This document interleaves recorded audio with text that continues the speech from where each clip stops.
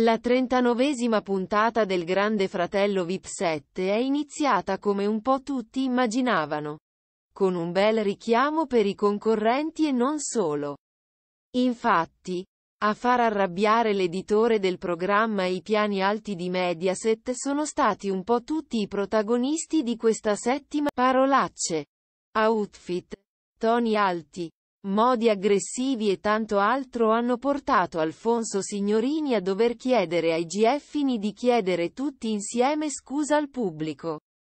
Le polemiche nate in questi giorni hanno trovato sostegno da parte del conduttore, che ha alzato le mani e si è posizionato tra coloro che hanno sbagliato mentre in casa si è fatto portavoce dei concorrenti Daniele Dal Moro. In studio si è scusata Sonia Bruganelli, finita nella bufera dopo gli attacchi riservato a Edoardo Tavassi, Micolin Corvaia e Gaele De Donà la scorsa settimana. La puntata è andata avanti con Antonella Fiordelisi ed Edoardo Donnamaria, che sembravano ormai aver deciso di chiudere la loro relazione, considerata da molti tossica.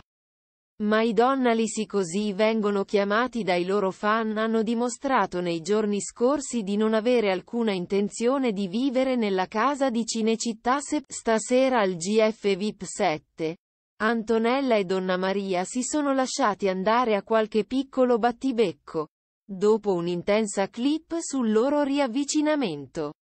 Successivamente, si è parlato di un'altra coppia, che in realtà ancora coppia non è, quella composta da Daniele Dal Moro e Oriana. Dopo gli accesi litigi, sembra che i due GFini si stia nuovamente riavvicinato, cosa che farebbe felici i fan.